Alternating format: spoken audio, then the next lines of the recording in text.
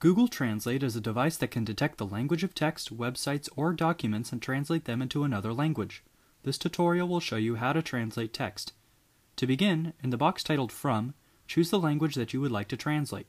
In the To box, click the language that you would like the text to be translated into.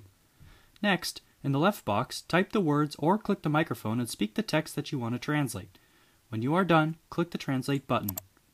Your text will be translated into the language you chose in the gray box on the right. If you want to hear the result, you can click the speaker button in the bottom of the box. For a better understanding of the translation, place your cursor over a word or phrase. The words will highlight in reference to one another. Google Translate can also instantly translate text. To do this, click Turn on Instant Translation. Now, simply type in the box and the translated box will provide real-time translation. Google Translate originally started with only English and Arabic.